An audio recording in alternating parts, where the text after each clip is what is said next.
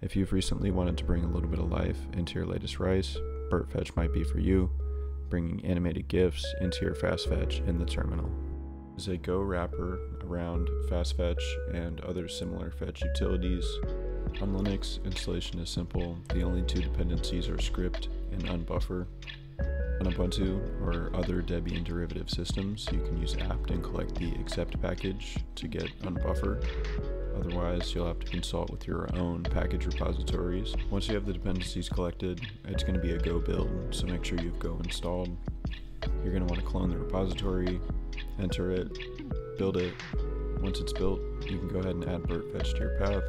Go ahead and invoke Brrtfetch by using Brrtfetch along with your options, followed by the path to the GIF that you want to display.